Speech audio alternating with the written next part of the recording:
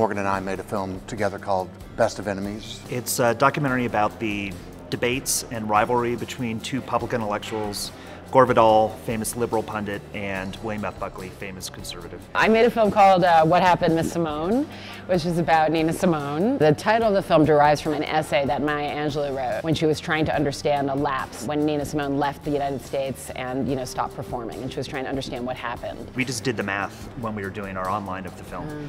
87-minute film, 77 minutes of archive. All that stuff we shot, we have 10 minutes. That's it. We started with archival. I mean, when I started making this film, I thought, I want this to be from Nina as much as possible. Nina is a person who has been pigeonholed, appropriated, misappropriated, misunderstood. My mantra was to find as much Nina as possible to bring her to the audience. Before we picked up a camera, we started with a 4 or 5 month process of combing the earth for everything Nina. Audio tapes, of course, film and concert footage, stills, diaries, notes. I only interviewed very few people, very close intimates, to sort of fill in the holes of the material that I had.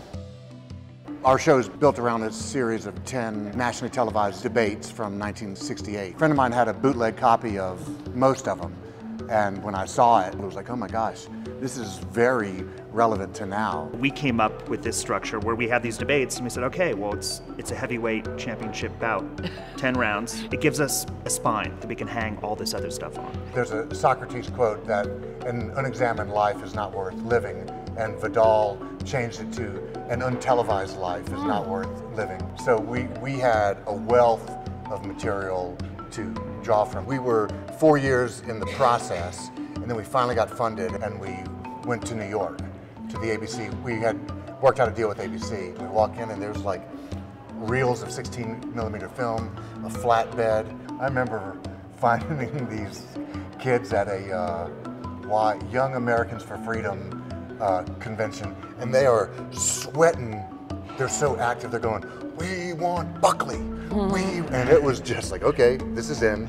And you find those things, and they're gifts. Yeah, on Bobby Fischer, we did the great match where he faces off with Boris Spassky. We assumed, that was televised. It was like the #1 program. We'll be able to get that. But no, it took us like 6 months and begging a lady in the storage facility in Orange County to get in there. And then when it comes, it's just like, it's like the angels are singing out of the FedEx box. It's like the most exciting thing in the entire world.